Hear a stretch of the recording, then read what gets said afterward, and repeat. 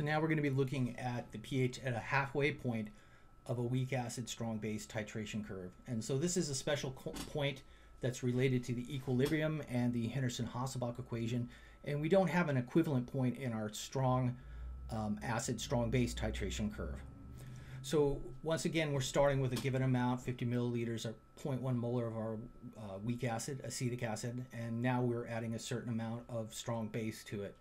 We still have the same Ka and pKa, and when I understand I'm doing a titration, by that I mean we are starting with a certain amount of weak acid and we're adding a certain amount of our strong base. I know that there's going to be a neutralization reaction. So the first thing I want to know is how many moles of each species I have initially. So moles of weak acid, molarity times volume. So I gave you the molarity up here. So molarity is 0.1. We have 50 milliliters or 0.05 liters. And from that, we start with 5.0 times 10 to the minus third mole. Then I want to know how many moles of hydroxide I've just added. And remember, in this case, the molarity of sodium hydroxide is going to be molarity of hydroxide. So when I find the number of moles hydroxide added, moles is equal to molarity times volume. So here I've given you the molarity of sodium hydroxide, 0.1 molar, and I've told you I've added 25 milliliters or 0.025 liters. I multiply these two numbers together, I get that we have added 2.5 times 10 to the minus third mole of hydroxide. So with this, we always want to take a second and say where are we at on our titration curve. So before we continue on, I noticed that the number of moles of weak acid are greater than the moles of hydroxide.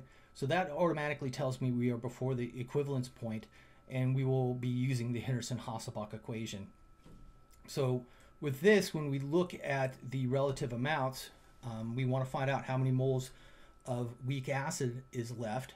And we understand we use up weak acid with our hydroxide here. So if I know how many moles of hydroxide I've added, I subtract that from the number of moles of weak acid I had initially, and that'll give me how many moles of weak acid we have left. So the hydroxide is neutralizing the weak acid in a 1-to-1 mole ratio. So this is how many moles of acetic acid we started with, this is how many moles of hydroxide we've added, and now this is how many moles of our weak acid we have left.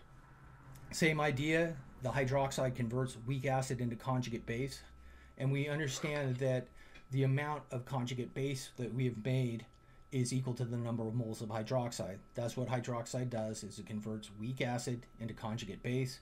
In this case, how much? It is equal to the number of moles of hydroxide we've added. And remember, we've already calculated that up here. So the number of moles of our conjugate base that is made is equal to the number of moles of hydroxide that is added, and that's equal to 2.5 times 10 to the minus third mole. So because we are using a weak acid strong base titration curve, and because we are before the equivalence point, we're going to use the Henderson-Hasselbalch equation. So when I plug these numbers in, so remember it is conjugate base divided by acid. So the number of moles of our conjugate base is here. That goes in this top part. The number of moles of weak acid is here. That goes in the bottom part. You can see these two numbers are equal to each other. So this divided by that is 1, and the log of 1 is equal to 0. So this whole piece disappears, and what we get is that the pH is equal to the pKa. So this is true for the halfway point in any weak acid strong base titration curve, or usually for those titration curves. And I can tell that we are at the halfway point because the number of moles of weak acid that I started with is equal to the number of moles of conjugate base that we have made. So the number of moles of weak acid that is left is equal to the number of moles of conjugate base that we've made. So we've converted half of our weak acid into conjugate base. That's what they mean by a halfway point. So we're halfway through the complete titration of our weak acid. And when that is true, at the halfway point of a weak acid strong base titration curve, the pH is equal to the pKa of the acid.